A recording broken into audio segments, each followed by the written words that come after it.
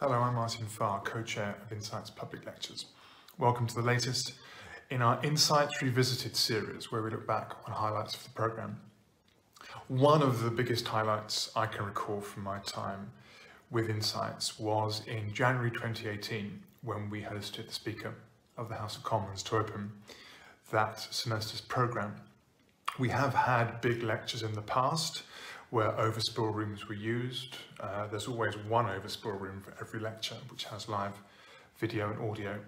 On this occasion, we booked the 3 lecture theatres in the Curtis Auditorium, along from the Curtis Auditorium in the Herscher Building, expecting a large audience, and in fact, we were inundated.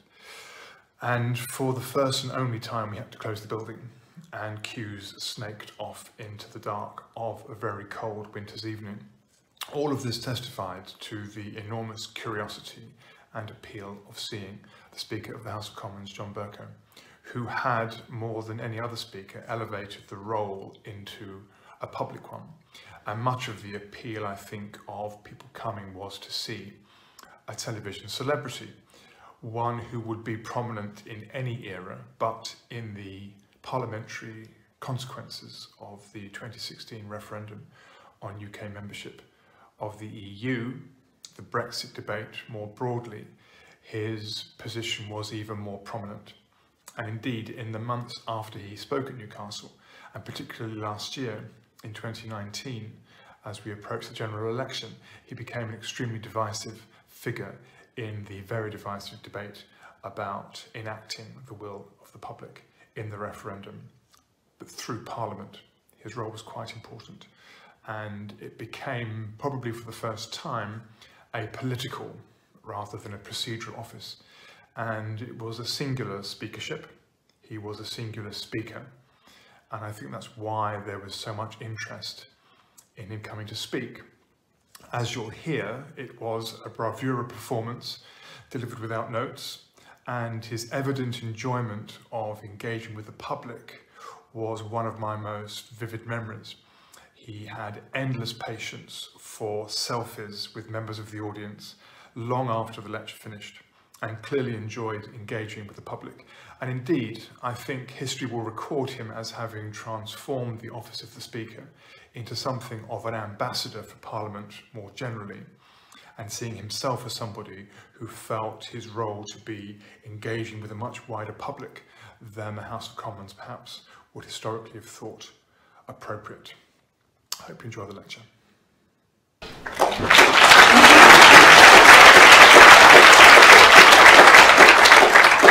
Thank you very much, Martin. It's a real pleasure to welcome you all to Newcastle University this evening. It's fantastic. We've got the largest group we've had in 20 years here tonight, so absolutely fantastic. And it's my real pleasure to introduce our speaker this evening. John Bercow was a graduate of Essex University. He graduated in 1985 with a degree in government with a first-class honours. He became an MP in 1997, and then I'm sure you're all aware, in 2009 became the 157th Speaker in the House of Commons. Before that, though, he had a number of shadow roles: Shadow Chief Secretary to the Treasury in 2001, Shadow Minister for Work and Pensions in 2002, and from 2003 to 2004, Shadow Secretary of State for International Development. And in this role of international development, he sat on various select committees and all parliamentary groups to deal with the challenges around international development. John, in his role as Speaker of the House of Commons, has pushed incredibly hard to make Parliament accessible, with outreach events in schools and universities such as the event this evening. He's pushed very hard to make sure we're aware of Parliament and sought to champion the rights of backbenchers and to ensure that parliamentary business is dealt with in a timely manner to ensure as many MPs as possible can contribute. I want to pay John my own vote of thanks for what he did in 2017 around our celebrations around Freedom City 2017, where we commemorated 50 years since Martin Luther King was here talking about the challenges of war, poverty and racism. He was a graduate, an honorary graduate of this university. We had a fantastic event just over a year ago in the State Rooms in Parliament. Thank you very much, John, for everything you did on that occasion. John has lots of hobbies. Tennis is one of the biggest ones, and he has actually published a book on tennis maestros, the 20 greatest male tennis players of all time, which was published in 2013. Okay, so it is my genuine, deep and great pleasure to welcome the Right Honourable John Bercow MP to Newcastle University and to speak to us about the Speaker, Parliament and engaging with modern democracy. Thank you very much.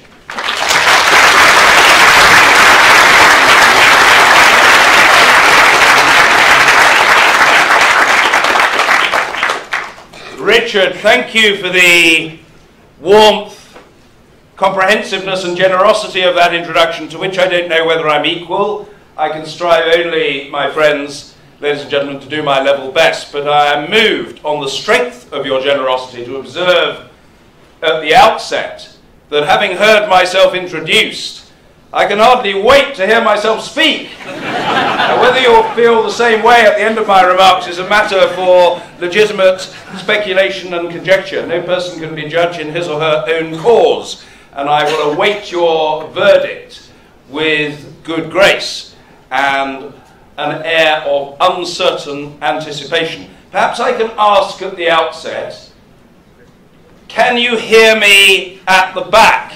Yes. That is an affirmative response, accompanied also by one or two, I note, friendly, I shall interpret them in that way, waves. And I must say that, having heard that response and been encouraged by it, I note that it represents a marked improvement upon the answer that I recently received elsewhere to the self-same question, can you hear me at the back? The audience contained some unhelpful wag who replied disconcertingly, yes, but I will happily change places with someone who can't. So I'm on to a good footing on the strength of that reception, and I want to say how thrilled and encouraged and indeed inspired I am to be here this evening. It's a great privilege to be invited to participate in, to make a contribution to your public lecture series, and to do so in the company of Richard, Pro-Vice Chancellor responsible for public engagement and internationalisation. That is a big deal so far as his responsibilities are concerned. We are renewing our acquaintance, forged in Speaker's House on the occasion of the 50th anniversary of the conferring of the honorary doctorate upon Martin Luther King, and that event in Speaker's House, ladies and gentlemen, took place on the 16th of January last year.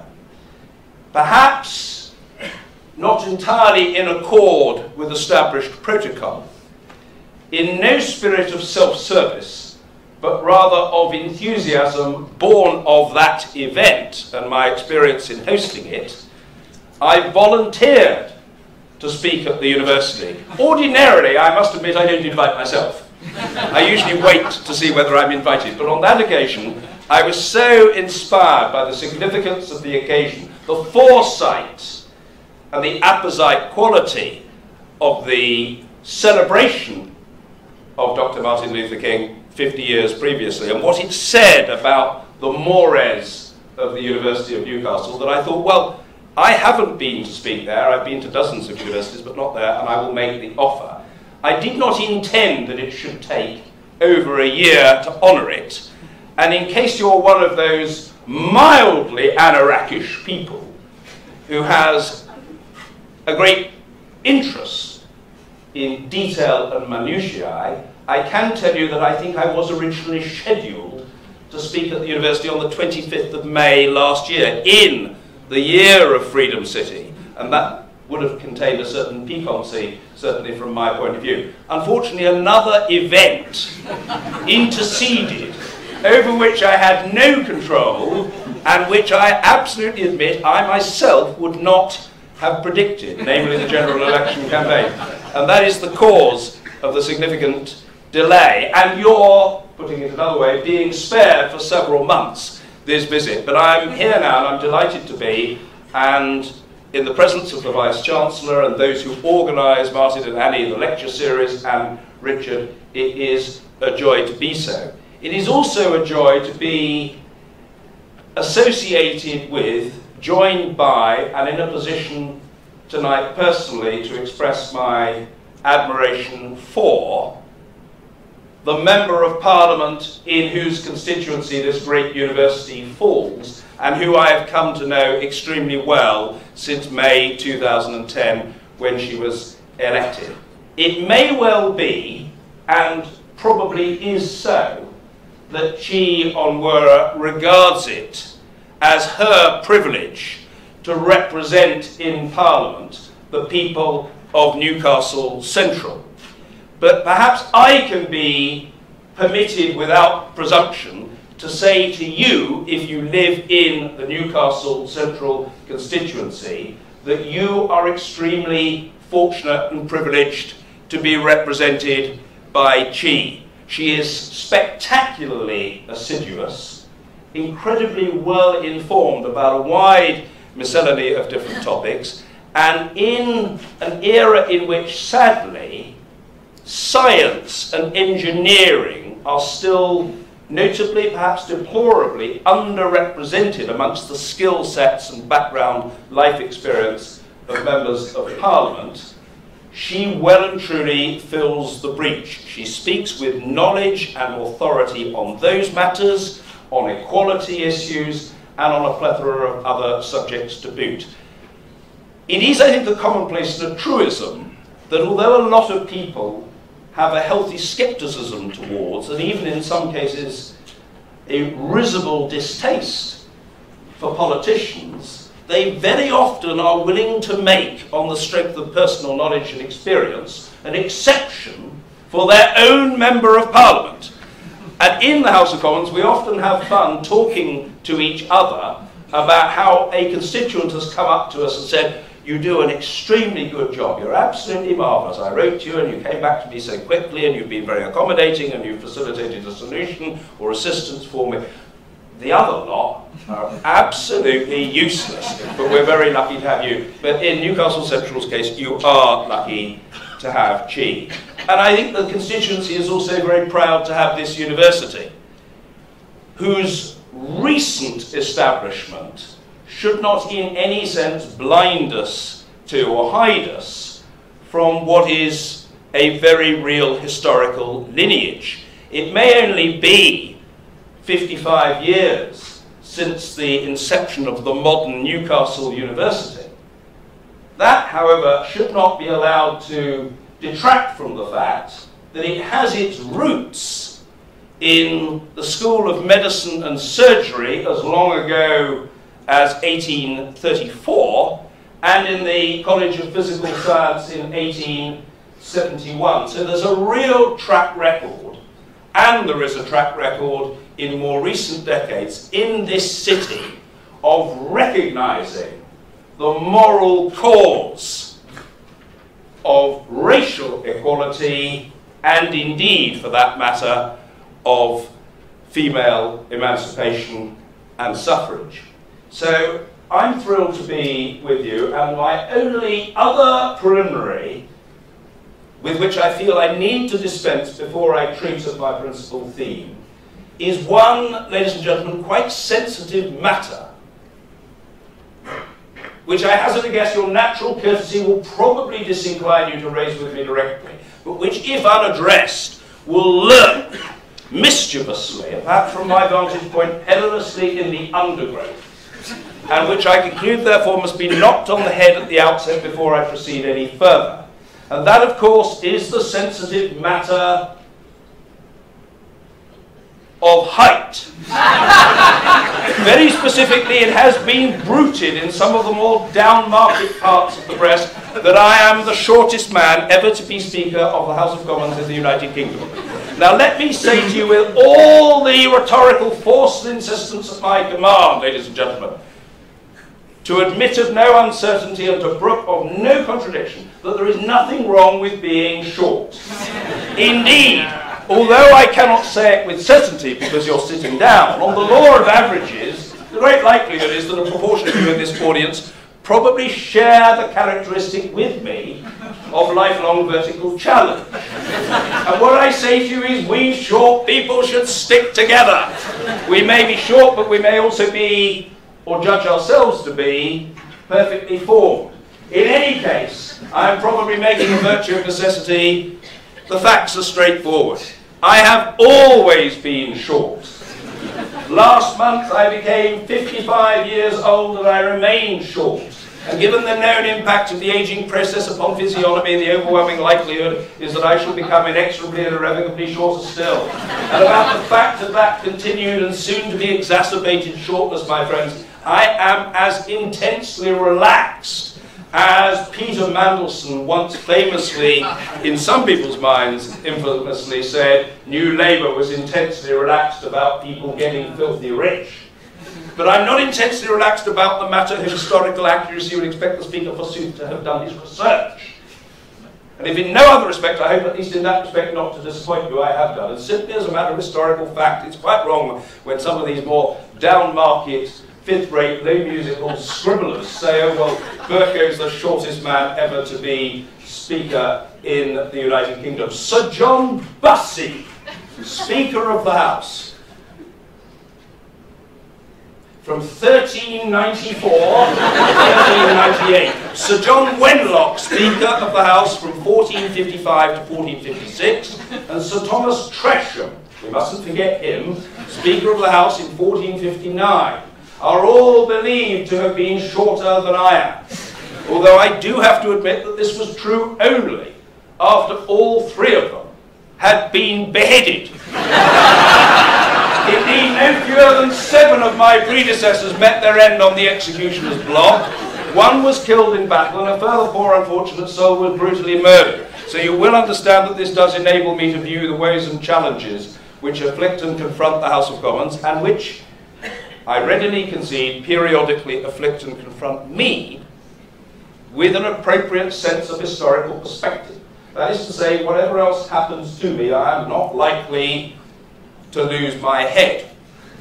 And what I should like to do in talking to you about my role, Parliament, and engagement with modern democracy is to cover a number of key themes, which I think are the sort of central tenets of my speakership, and then to open up to you. My first theme is the role, which is by a huge multiple the best known and most visible role of the Speaker, which of course is to chair in the chamber, with which most of you will be personally familiar. It requires, indeed it presupposes or demands, the Speaker relinquishing his or her previous party affiliation from the moment of election. This is something that isn't universally understood, as a consequence of which I still meet people who say, well, of course, you're Conservative, or you're from this party or that party. The reality is that the House of Commons wants the Speaker to be independent of, unconnected with, dissociated from, expressing no support for and declaring no opposition to any political party. Just to get the point across in terms explicit, the argument is, the idea, the rationale is the Speaker has made the journey from being a player on the field to being the referee or umpire of the match. So on the 22nd of June 2009, I resigned my membership of the Conservative Party, and I sit as, if you will, a quasi-independent. And at election time, and this is the corollary of that decision and that status, I stand in Buckingham still as a local MP, as the Speaker seeking re-election, and by convention, though by no requirement of law, the major parties don't stand against the Speaker because they want the Speaker to be re-elected and because they don't want the Speaker to be drawn into partisan controversy. Now, there are arguments about absence of party choice as far as Buckingham residents are concerned, and I can discuss that if you're interested to do so, but I would say that it underscores that notion of speaker impartiality, and I'm still perfectly well able to represent my constituents in correspondence with ministers and in meetings with them conducted in Speaker's House, in a manner broadly analogous, in fact almost directly comparable, to the way in which ministers represent constituents. Ministers speak in the chamber only from the dispatch box on the Treasury bench in respect of their ministerial duties, not about constituency matters. The Speaker speaks in the chamber only from the Speaker's chair on speakerly matters and not on anything else. But I represent people in the way that I have described. And in that role, my primary concern is to keep order, encourage people to take part, and cut down on the number of people who have to be excluded altogether as a result of bad behaviour. Now, when I stood for election, in the immediate aftermath of the reputational carnage inflicted by the expenses scandal, I said to myself and to colleagues, of course we have to allow to be put in the place of a discredited, outdated, excessively secretive, overly generous, patently indefensible expense system, a new set of arrangements configured by an independent body and characterized by equity, audit, transparency and accountability. But if any of my colleagues feels that that's all that's wrong with Parliament, that our expenses system is bust and has caused us to be held in public opprobrium, I think that colleague is mistaken. Indeed, I would go so far as to say deluded on an industrial scale. The real big problem for Parliament at that time was that over a period of at least 4 decades, the power of government had increased, was continuing to increase, and needed to be reduced. Of which the corollary, my friends, is that the power of Parliament had decreased, was continuing to decrease, and needed to be increased. And I put the thesis to my colleagues that there was a disequilibrium in our political system. The executive branch, that is to say the government, had become too powerful, and Parliament had become too weak, almost, if you will, a rubber stamp for the wishes of the executive of the day. So I said, look, I can't do it all on my own, but there has to be a will in this place. And there's no good people coming up to me saying, oh, I'm all in favour of parliamentary independence, John, but I can't speak out about it because I'm parliamentary private secretary to X, or I'm very keen to be appointed a whip, or I'm very desirous of ministerial office. If people really want Parliament to recover, they're going to have, to be frank, to get off their knees and to insist upon the reclamation by Parliament of its own core functions. I said, if you elect me, I intend for a start to speed up question time. Not enough colleagues get a chance to contribute, questions are too long, answers are too long. If you elect me, I'll up the tempo, which I have done. Now, whether I'm any good a speaker is not for me to say, that is for you to judge. But I have sought, my friends, to do what it said on the tin, and to say, let's get down the order paper, let's get people who've been drawn in the ballot into the exchanges, and let us, if necessary, have a speaker who says to a minister delivering an overly long response, perhaps a delaying response or one that is designed to prevent us making progress, thank you, Minister, I'm extremely grateful, but the abridged rather than the War and Peace version would be appreciated. And so that is what I tried to do. I did say to my electorate back in 2009, I think that it is necessary to make quicker progress, and I won't be able to satisfy everybody. Do I please everybody? Oh, ladies and gentlemen, what are those pigs I see flying in front of my very eyes? I'm going from side to side. I'm calling Conservative and then Labour and the other way around, and people from smaller parties. I'm looking to call women who on the whole are better behaved in Parliament as well as men. I'm looking to call to ask questions or to make speeches, those from Scotland, Wales and Northern Ireland as well as from England. I'm looking to call people from intakes long ago the most notable of whom is the current Father of the House, Ken Clarke, elected on the 18th of June 1970 and still in situ without interruption today. But I'm looking to call, to speak, to ask questions, to probe, to question, to challenge, to scrutinise the government of the day. Members of Parliament who were elected last June, who are also paid by the taxpayer an equal salary, and from whom their constituents wish to hear. And I will not be able to satisfy everybody, but I really want this to be a less hierarchical place with a greater opportunity for members across the piece to question the government of the day of whatever complexion it happens to be.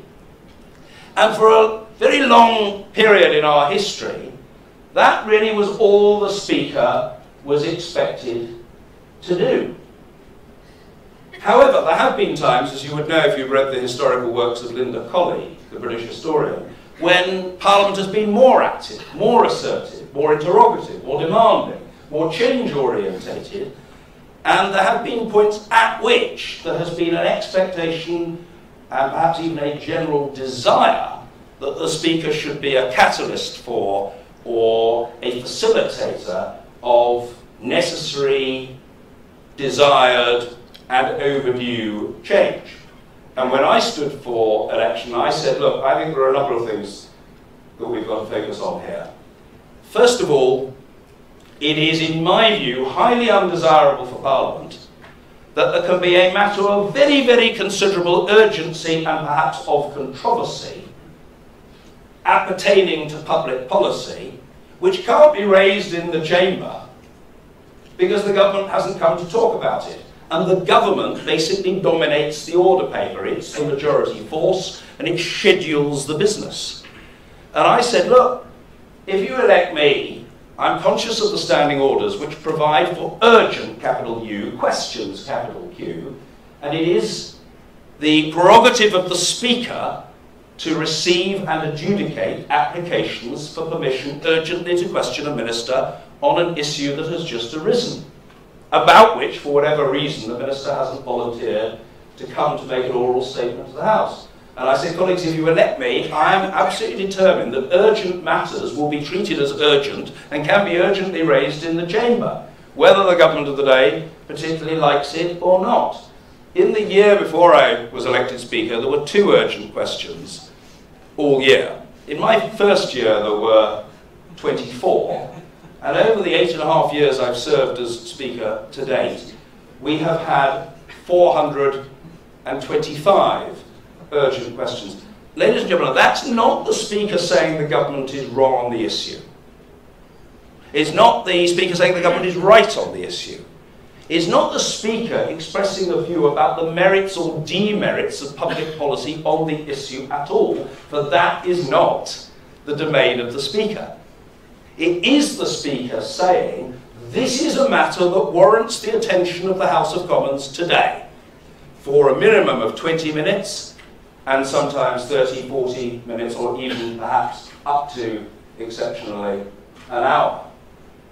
And my sense is that colleagues and serious commentators on Parliament regard it as a positive that we have far more urgent questions in the chamber. It has, to some degree, revitalised the chamber, investing it with an urgency, a topicality, an unpredictability, sometimes even a tension and an excitement that thitherto were lacking. It gives an opportunity for a backbench member. It acts as a magnet to the chamber rather than a source of repelling people away from it. Instead of a member thinking, oh, stuff it, I might as well go and write a newspaper article, do a radio interview, go to a television studio to raise this issue, the member can come to the chamber, having approached me in advance and sought permission, directly to probe the responsible minister, which is, after all, the essence of the accountability of our political system and specifically of ministers to it. I think also it means that ministers' feet are held to the fire, and ministers have to think very carefully about whether in fact they should first try to anticipate the likelihood of being summoned and volunteer in any case to come. Actually, we've had both. We've had both a massive increase in UQs and, to be fair, more voluntarily proffered government oral statements. There is a senior minister who has twice in the present government challenged me on this. Ed Balls, he won't mind me saying this, challenged me on this under the Labour government, saying he didn't think the matter concerned was urgent, and he hoped I wouldn't grant it. Ministers get a chance to see the application and to say whether they think it's valid. And I said to Ed Balls, I was rather surprised to receive a phone call about it. I didn't know that was what ministers were in the habit of doing, phoning the Speaker up and, in a sense, trying to browbeat him. And I said to Ed, who's a friend, by the way, and for whom I have a very high regard, well, I will consider the matter, Ed, and I will make an announcement when I'm ready later today. And actually, I thought it did warrant being heard, and Ed, to his credit, came to the chamber and responded to the question, which was about the circumstances of the appointment of the Children's Commissioner, and he never mentioned the matter again, and behaved with complete propriety and courtesy. In the present government, there's a senior minister who's twice, in a sense, taken me on the issue. On the first occasion, he telephoned to say he thought the question wasn't urgent. It was actually from a Conservative backbencher. And I said, well, it is for X, Y, Z reasons. And he said, well, he didn't agree. And I said, well, so we'll have to agree to differ. And he came and responded to it. On a second occasion, he was obviously seized with indignation. And he wrote me a very substantial letter, virtually, I exaggerate, only a tad, a tome on the subject, as to why the matter was not urgent and should not have been chosen. And I wrote back to him, I thought, I'm not going to get into a long exchange, which I'm not obliged to do. And so I must admit, ladies and gentlemen, I said to him, I'm extremely grateful to you for taking the time and trouble to write to me and in such detail on this matter, especially in view of the many and burdensome responsibilities which you have daily to shoulder in your high office. However, as you all know, the House has chosen to confer upon me the responsibility for making these judgments, with which, therefore, I feel sure you will rest content. And I've not heard from him since on these matters. I also said in standing for election, ladies and gentlemen, and I hope you can come with me on this issue. I hope I carry your concurrence.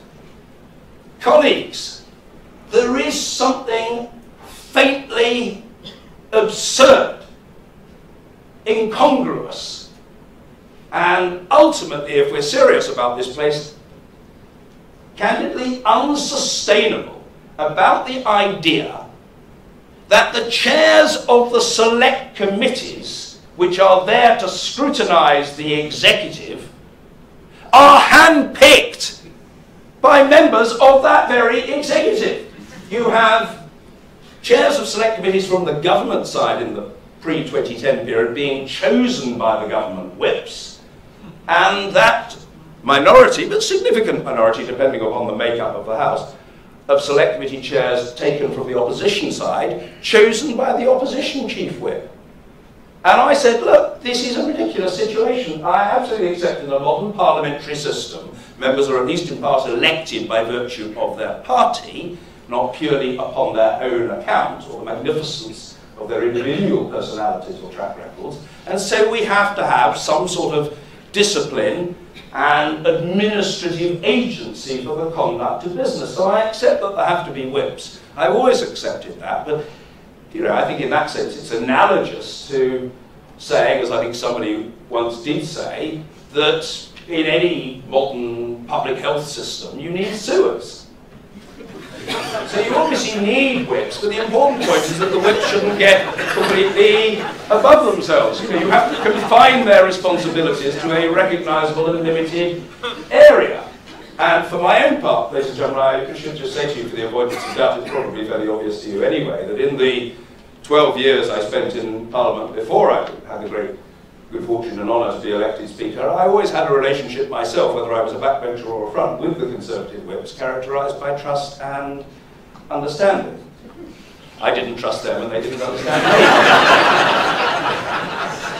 But I said, surely these select committee chairs should be elected by secret ballots of members of the House. And after I was elected Speaker, there was a committee established called the Wright Committee under the chairmanship of the Labour MP at the time for Cannock Chase, Dr. Tony Wright, specifically on the reform of the House of Commons. And it pursued that idea, amongst others, of elected chairs of select committees. They're all now elected. All the main select committees have elected chairs, elected by colleagues, elected by secret ballot of all members of the House. And I would argue that the fact, and I think it is a fact, that the select committees in their inquiries and reports are now more assertive, more independent-minded, more penetrating, more insistent than ever before, is not unrelated to, but is, at least in part, a consequence of the democratic legitimacy conferred by election. The chairs don't depend on the patronage of the whips. And similarly, the members of those select committees, I argued, should surely be elected on a proportionate basis to reflect the makeup of the House of Commons by their respective party caucuses, and that now happens, and I think it's a great improvement. I said, I think the deputy speakers ought to be elected. They shouldn't be appointed by the parties. They should be the choice of the House, and all three deputy speakers are now the secret ballot elected choice of the House of Commons, and that seems to me to be an altogether more satisfactory and democratic arrangement. And I also said back in 2009, I think that whilst recognising the government should get its business if it's got the votes, the agenda shouldn't be totally dominated by the government of the day. It shouldn't be the exclusive prerogative of the executive to choose what is debated when and for how long. Any chance, I proffered the proposition to my colleagues, that the majority of members in this place who are backbenchers might have a say in what is debated when and for how long. And I wasn't the only candidate for the office of Speaker to put this proposition, but I think I was first out of the blocks in my campaign, and I did run a campaign which some people thought was extremely undignified, never happened before, to become Speaker. I put that idea on the table. Let us have a backbench business committee which chooses the business one day a week. Whether it is the preference of the government or of the opposition front bench, backbenchers can choose what they want to debate, perhaps on the back of e-petitions or other constituency representations, or by virtue of activities that they undertake as members of all party groups, which most members of Parliament do. Let them choose what is to be debated. And what I would argue is that the establishment in 2010 of that backbench business committee, usually known by the nickname BBCom, is that it has made a transformative difference. Some of the debates taking place under the auspices of the backbench business committee have eventually changed public policy or started the process of such change. Whether the change is beneficial or not is up to you to decide, but there is no doubt that the backbench business committee debate in 2011 on whether there should be a referendum on British membership of the EU, together with other events, shifted David Cameron's mind on that matter. Now, you may like that or not like that, but what I'm saying is it was an effective contributor to the public debate. Similarly, probably the most unforgettable debate under BBCom auspices so far that I can recall was the debate that took place on the Hillsborough disaster, in which there were some quite extraordinarily compelling and inspiring speeches made, and that was all about the historic wrong and injustice that was done to the fans in the Hillsborough Stadium, who you will recall, ladies and gentlemen, were ritually and in some cases viciously blamed for the tragedy by some representatives of the police service and indeed by the Sun newspaper, which as far as I can tell is scarcely read on Merseyside these days. Now, the debate, in which two speeches of particular power were those of Steve Rotherham and my friend Alison McGovern, caused the then Home Secretary, Theresa May, to her great credit, to say, yes, this matter needs to be looked at again, and that process is still ongoing. But I think that there is a real prospect, indeed a likelihood, that history will recognise the wrong that was done and will view those events in a different light. We had a debate on mental health, which started the process of parliamentary destigmatisation of mental health challenge, in which a number of colleagues on both sides of the House spoke openly and movingly about their own challenges. And I think that was an important contribution, as one of many, to people feeling this subject is something that should be openly broached. So those, I think, have been progressive changes. God knows there are more that could be made. I'd like to see government business scheduled not behind the scenes, by government and opposition whips, but by a House Business Committee, chaired perhaps by one of the deputy speakers, on which backbenchers would be represented, and that hasn't yet happened. The government was committed to it, and I can only assume that there was a moment of forgetfulness that caused the last government to drop that commitment. There are other changes that can be made. I would like to see the insertion in our standing orders of a trigger mechanism for the recall of Parliament. So instead of a recall being dependent purely on a minister, usually the Prime Minister, approaching the Speaker and asking whether Parliament should be recalled, there could be a threshold of a cross-party, it would have to be cross-party collection of members who felt that Parliament should be recalled, even if the government didn't necessarily think so. That also, in my view, would be worthwhile. I think the way in which we treat private members' bills could usefully be changed. I do not myself believe that it is to the advantage of the reputation of the House that a private member's bill can be talked out on a Friday by the deliberate process of making a very long speech, ordinarily known as filibustering, usually done by very skillful parliamentarians within order, but nevertheless done in a way of which a lot of members of the public would disapprove. We could take private members' bills at a different time, have a guaranteed slot for them, and then a vote at the end of the debate, which would seem a more civilised and mature way of approaching these matters. So I'm not suggesting here it would be staggeringly smug and inappropriate that all change that's needed in Parliament has been made. There's a lot still to do, and a great deal that my colleagues and I have not accomplished. But if you're one of those people who prefers, as I do, to view the glass as half full rather than half empty, I think we have made significant strides. And that's in the chamber and committees. When I stood, I also said, there is that other role of the Speaker as the chair ex officio of the House of Commons Commission, the strategic governing body of the House responsible for its staff, its services and its property. We are, after all, an employer of 1,750 people, and there are a great many people, many thousands, who are not employed by, but are contracted to work for, or to have a presence on the House of Commons estate. We are a service provider to people there, and we are a World Heritage Site, welcoming approximately 1 million people a year. So the House of Commons Commission has got important responsibilities. We took the lead in saying, well, Parliament must take a view on restoration and refurbishment, which was done, as you know, yesterday. A difficult and challenging topic about which there were different views, and which it would have been wrong for the House of Commons Commission to consider appropriate for its final arbitration, but which was properly put to members at our request. When I stood for election, I said, look, this is 2009, we have a shooting gallery in the House of Commons, which members can go to if they want to do pistol shooting, but we have no nursery, which MPs and staff can pay for if they want to broker and improve work-life balance. And 8 years later, I'm pleased to say that we have a nursery which members of Parliament and staff can pay for, but we no longer have a shooting gallery on the parliamentary estate because it has been closed down. In fact, the nursery has existed since September 2010. Originally, I was told by a very high-ranking official who came to see me about it, in cut-class terms, Mr. Speaker, it is most admirable, sir, that you entertain the ambition to establish a nursery in the service of your colleagues and the staff of the House. As I say, I very much admire your spirit upon this matter.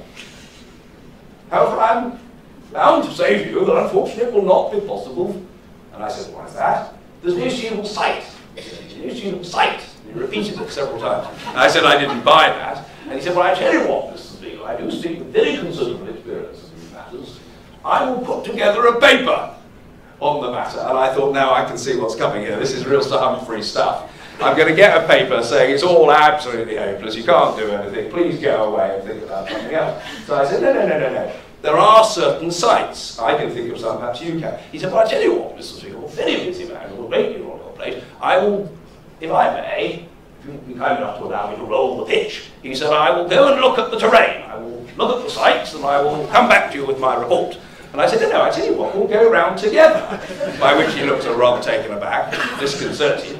But we went round together and we identified possible sites, and there were objections to virtually everyone from some people whose real motivation was an utter distaste for the very idea of the establishment of a nursery. There was one colleague who said he very strongly objected to my ultimate choice on the grounds that it would involve the destruction of a bar called Bellamy's. It was Tom Watson, the Labour MP in West Bromwich, who very sensibly said this was complete nonsense as a line of argument, because as he put it, there is no shortage of places on the parliamentary estate where you can get a beer, but there's nowhere you can put a baby.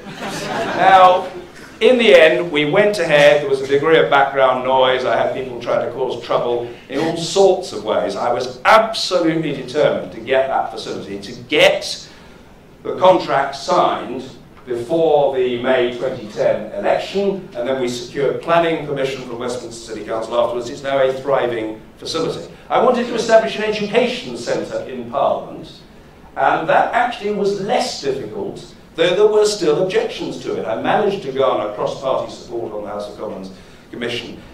Ladies and gentlemen, we established a digital, state-of-the-art, interactive education centre adjacent to the House of Lords, because that was the planning advice, which is now allowing us more than to double the number of young people who can come to Parliament to learn about the journey to the rights and representation that we enjoy today.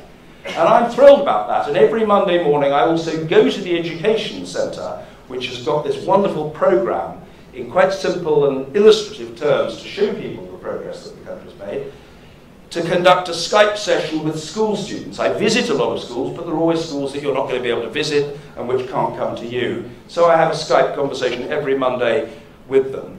And I find that very stimulating and rewarding. And I failed, frankly, to see what objection there can be to it. But there were people who strongly objected, particularly in the House of Lords, to the establishment of the Education Centre, principally on NIMBY grounds. They said they weren't against it in principle, and they didn't think it was appropriate for it to be near to the House of Lords. And I had the spouse of a parliamentarian saying to me in respect of the nursery, that Parliament was a very serious place, and it wasn't appropriate for children to be present. I mean, in my view, that is the very embodiment of reaction. Absolute embodiment of reaction. Why on earth shouldn't we have children enlivening the place, taking an interest in the place, gaining something from their experience of seeing the place? I think the House needs to look and sound and be a bit more like the country we aspire to represent, and we've still got a long way to go, but I've sought advice from specialist recruitment consultants to help us make the staff profile of the House more diverse, more inclusive, more representative of modern Britain. I appointed the first female and the first BME Speaker's chaplain in the history of the House of Commons. The Telegraph made a row about it at the time, but I was very proud of the choice I made. The Reverend Rose Hudson-Wilkin, and there was a programme about her on television, which some of you might have seen recently, is a wonderfully empathetic person. She's a fantastic chaplain, and she provides terrific moral and pastoral support to people throughout the House, not just members, but staff and those who work in other capacities on the estate. I appointed the first female and BME Speaker's Counsel senior lawyer to the Speaker and to the House in the history of the House. It had always previously been a white male. She was appointed on merit, and Sarah Saleeby is a fantastic Speaker's Counsel. And I appointed the first, and it was for me to do, the first BME Sergeant at Arms in the history of the House of Commons, Mohammed, usually known as Kamal Al-Hajji, who is doing a fantastic job. I mean, we've got a great deal more to do, but we are starting to break down some of those barriers. And I'm delighted to know now that there are a lot of people coming to the House who wouldn't have thought of doing so before. And I think I'm right in saying that there are either in this room or in one of the adjoining rooms, young people from South Shields coming tonight from the Key project. People who had never had a chance to visit Parliament before, and they had the opportunity at the back end of last year. And I'm told by Emma Llewellyn-Buck, the constituency member of Parliament, that they loved the visit. They'd never taken an interest in Parliament, they didn't really know much about it, and apparently they decided to come along this evening. And this is what we want to be doing, reaching out as I did, I think, with Chi in the first meeting I attended in her tenure as Member of Parliament in Newcastle, when we had a meeting with, frankly, a group of people that you would call hard to reach, people with very great troubles and challenges in their lives, and a lot of them probably thought we were very odd and had some explaining to do, but it was a good, almost a cathartic exchange. My final point to you is this, ladies and gentlemen. When I stood for election, I said, look, I'll do the duties of the Speaker to the best of my ability. Chairing the Chamber, chairing the House of Commons Commission, meeting and greeting visitors from across the country and around the world.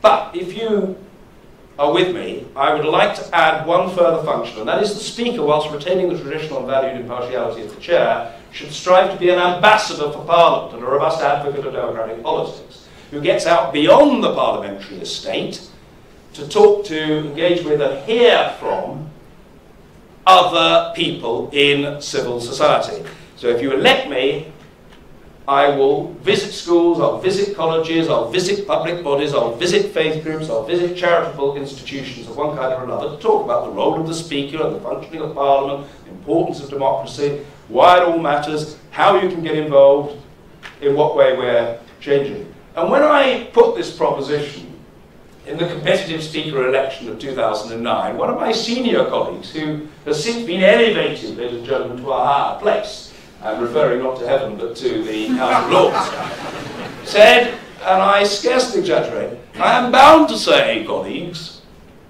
that I have listened to the argument, the thesis of my honourable friend, the member for Buckingham, and on the strength of my well-nigh 40 years' service in this House, I have to say, in all charity to my honourable friend, whose good intentions I don't doubt, but whose judgment I assuredly do, that if he is successful in his quest to attain the great office of Speaker, after which, as you know, colleagues, I myself continue to hanker, hence my candidature in this election, and he proceeds in the manner that he has articulated in recent times, to take to the public square, quite an old-fashioned expression, and to opine on a vast vicinity of controversial topics, as he doubtless intends, the consequences for Parliament will be profoundly injurious. And I said, well, Patrick, if I had been advocating such an approach, you would be justified in criticising me, but I was not, and therefore you are not.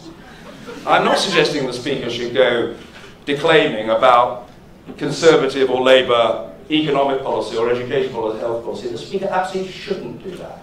All I'm saying is the Speaker should get out there a bit and talk to people and hear from them.